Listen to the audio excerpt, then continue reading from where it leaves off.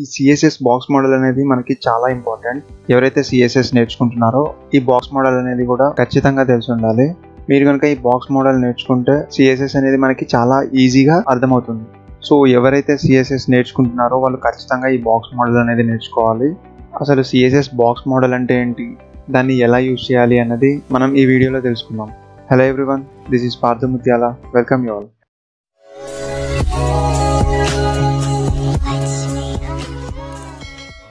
ఎప్పుడైతే మనం లేఅవుట్ ఇంకా డిజైన్ గురించి మాట్లాడుకుంటూ ఉంటామో అప్పుడు దట్ టర్మ్ బాక్స్ మోడల్ అనేది యూజ్ చేస్తాం అనమాట. అండ్ ఈ బాక్స్ మోడల్ అనేది margins, borders, padding and the actual content వీటితో కన్సిస్ట్ అయి ఉంటుంది. సో ఇక్కడ మీరు ఒక డయాగ్రామ్ చూస్తున్నారు కదా. సో ఏదైతే ఇక్కడ లోపల ఉందో దీన్ని కంటెంట్ అంటాం. ఏదైతే మనం HTML ఎలిమెంట్స్లో ఇస్తాం కదా కంటెంట్ అనేది, లైక్ టెక్స్ట్ కానీ ఇమేజెస్ కానీ ఇస్తాం కదా అవి. And next one padding. ఈ ప్యాడింగ్ అనేది కంటెంట్ కి ఇంకా బోర్డర్ కి మధ్యలో ఉంటుంది. సో కంటెంట్ చుట్టూ ఏదైతే ఏరియా ఉంటుందో ఆ ఏరియా అంతా ఇది క్లియర్ చేస్తుంది. అండ్ ఈ ప్యాడింగ్ అనేది మనకి కనపడదు, ఇది ట్రాన్స్పరెంట్.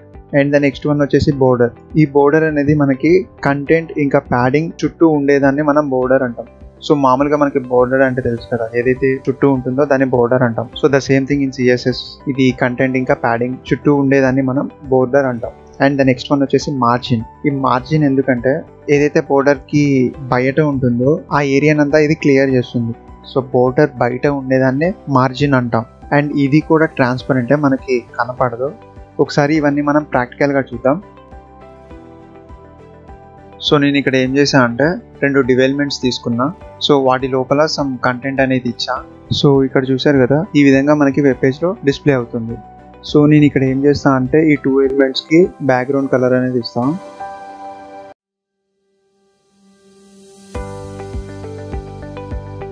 సో ఇక్కడ చూసారు కదా, నేను ఈ 2 ఎలిమెంట్స్ కి నేను బ్యాక్గ్రౌండ్ కలర్ అనేది ఇచ్చా. సో నేను ఇక్కడ వెబ్ పేజ్ లో ఏం చేస్తున్నా అంటే డెవ్ టూల్స్ లోకి వెళ్తున్నా. సో దానికోసం నేను ఏం చేస్తున్నా అంటే రైట్ క్లిక్ ఇచ్చి, సో ఇక్కడ ఇన్స్పెక్ట్ అని ఉంది కదా, ఈ ఇన్స్పెక్ట్ మీద నేను క్లిక్ చేస్తున్నా. సో ఇక్కడ చూసారు కదా, ఇందాక మనం ఏదైతే diagram చూసామో so the same thing ఇక్కడ చూస్తున్నాం, రైట్. సో నేను ఎప్పుడైతే ఇక్కడ ఓవర్ చేస్తున్నానో చూసారా కంటెంట్ అనేది హైలైట్ అవుతుంది. అండ్ నేను ఇక్కడ ఏం చేస్తాను అంటే ప్యాడింగ్ ఇస్తా. సో ప్యాడింగ్ ఇచ్చిన తర్వాత మనకి ఈ కంటెంట్ అనేది ఎలా కనపడుతుంది అన్నది చూద్దాం. సో ఇక్కడ చూసారు కదా, నేను ఎప్పుడైతే ప్యాడింగ్ ఇచ్చానో కంటెంట్ కి ఇంకా బోర్డర్ మధ్యలో సమ్ ఏరియా అనేది పెరిగింది, అంటే అక్కడ ఏరియా అంతా క్లియర్ చేసింది అనమాట. So if you see here, నేను ప్యాడింగ్ మీద ఓవర్ చేస్తుంటే సో ఆ ప్యాడింగ్ అనేది హైలైట్ అవుతుంది చూసారా. సో అది ప్యాడింగ్ అనమాట. సో నెక్స్ట్ బోర్డర్ కూడా ఇచ్చి చూద్దాం. సో నేను ఇక్కడ బోర్డర్ ఇచ్చా కదా, ఈ విధంగా బోర్డర్ వస్తుంది. ఏదైతే ప్యాడింగ్ కి ఇంకా కంటెంట్ కి చుట్టూ ఉందో అదే బోర్డర్. అండ్ ఇక్కడ మీరు చూస్తే ఈ 2 ఎలిమెంట్స్ అనేవి మనకి అతుక్కొని ఉన్నాయి కదా. సో వీటి మధ్య గ్యాప్ అనేది ఏం లేదు. గ్యాప్ ఎందుకు లేదు అంటే అక్కడ మార్జిన్ అనేది ఏం లేదు. సో ఇందాక చెప్పుకున్నాం కదా, ఏదైతే బోర్డర్ కి అవుట్ సైడ్ ఉంటుందో అదంతా మార్జిన్ అని. సో మనకి బయట సమ్ గ్యాప్ అనేది కావాలి అంటే మనం మార్జిన్ యూజ్ చేస్తాం.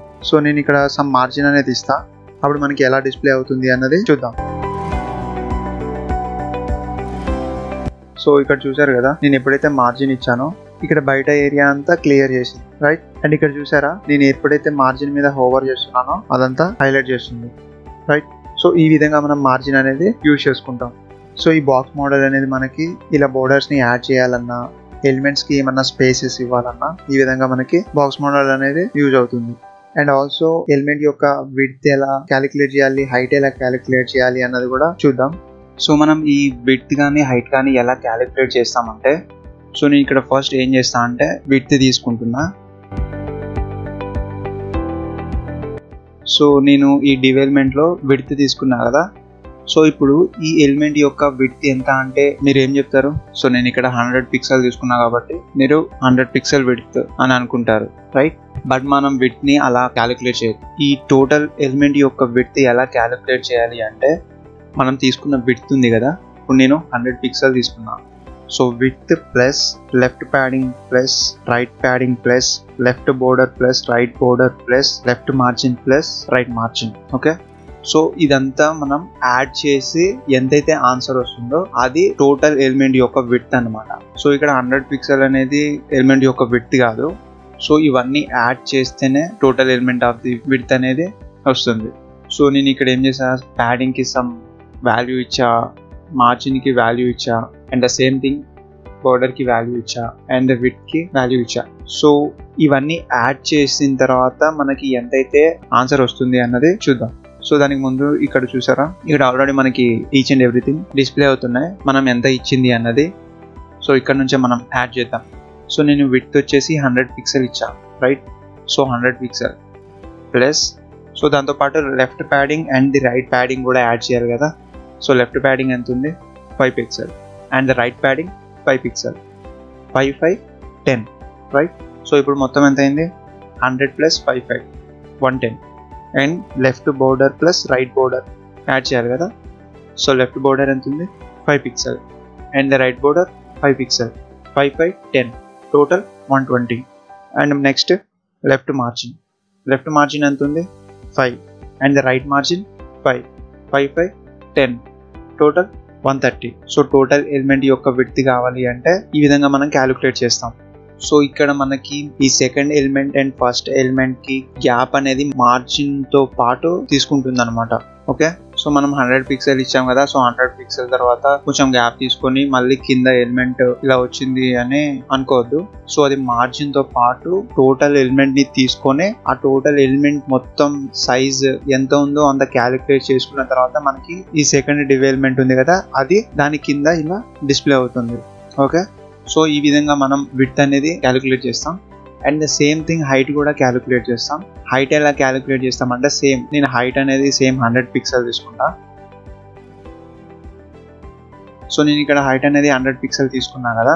సో హైట్ కూడా మనం సేమ్ విడ్త్ అయితే ఎలా క్యాలిక్యులేట్ చేసామో ద సేమ్ వే మనం హైట్ అనేది క్యాలిక్యులేట్ చేస్తాం. సో హైట్ క్యాలిక్యులేట్ చేయాలంటే మనం తీసుకున్న height plus top padding plus bottom padding plus top border plus bottom border plus top margin plus bottom margin. Okay, మనం విడ్త్ తీసుకున్నప్పుడు left padding right padding, left border right border, left margin right margin అలా calculate చేసాం కదా. But height calculate చేసేటప్పుడు top bottom, top padding bottom padding, top margin bottom margin, ఆ విధంగా మనం calculate చేయాలి. సో నేను ఇక్కడ హైట్ అనేది 100 పిక్సెల్ తీసుకున్నాను కదా.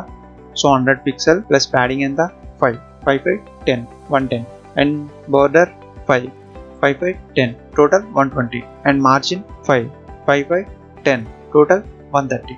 టోటల్ ఎలిమెంట్ యొక్క హైట్ ఎంత ఇప్పుడు 130.